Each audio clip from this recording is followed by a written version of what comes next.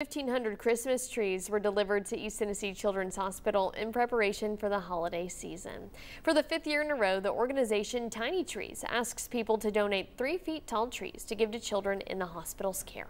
The hospital then gives each kid that is in their care for even a day from December 2nd through the end of December a personalized Christmas tree. We get to personalize these trees to the patients and their interests, and the joy on their face, they're so happy, and then they realize it's all for them and it's not just while they're here at the hospital. They get to take it home. That's the best feeling in the world, to hear them.